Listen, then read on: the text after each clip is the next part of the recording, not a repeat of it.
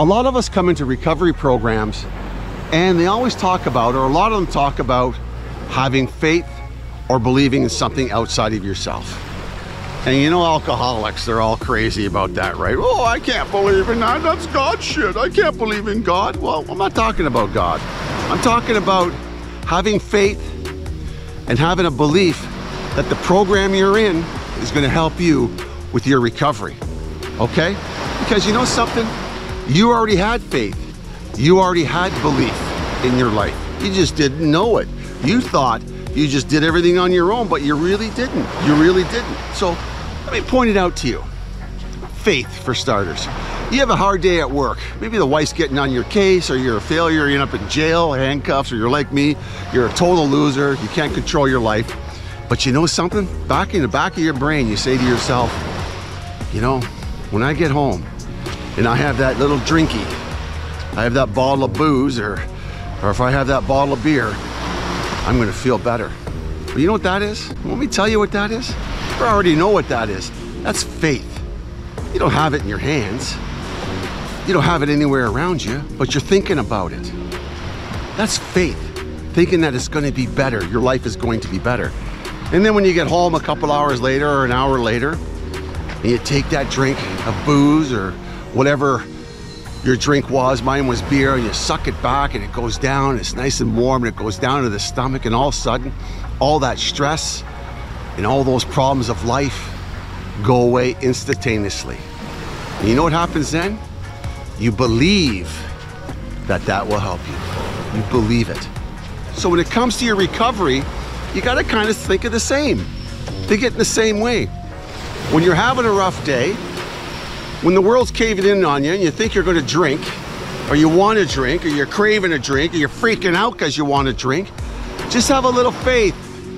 If you get to that meeting, just get to that meeting, it's gonna be okay. That's faith. Then when you get there and you talk to somebody, or you work your program a little bit within that meeting, you start to believe, because you start to settle down, and that belief, that reassurance comes in, and you say to yourself, much like you said to the booze, it's gonna be okay, I'm gonna be all right, and I go home and have a great sleep, and tomorrow's gonna be a great day. The same thought process when it comes to faith and it comes to belief happens to you in recovery. But the problem is, it takes effort in recovery. And when we drank, we're so used to it, we didn't even know we're doing it. We didn't even know we're doing it. We all do it. We all did it. The booze helped us, and we believe that the booze helped us through our lives. That's why we became, one of the major reasons we became alcoholic. And you know, faith that your life will get better from working a program of AA or whatever it is, and eventually you'll start to believe that your life is getting better, and you don't need to drink and use drugs to cope in your life. You can just use a 12-step program or whatever program you're in to help you out on your daily basis. It really works. It really does. I believe in the 12 steps to recovery. I have faith in the program of recovery. It will help me out whatever comes my way, whatever comes my way. But you know, it takes time. Faith and belief in a program, one day at a time, is organic. So it takes more time for us to realize it and get the benefits of it.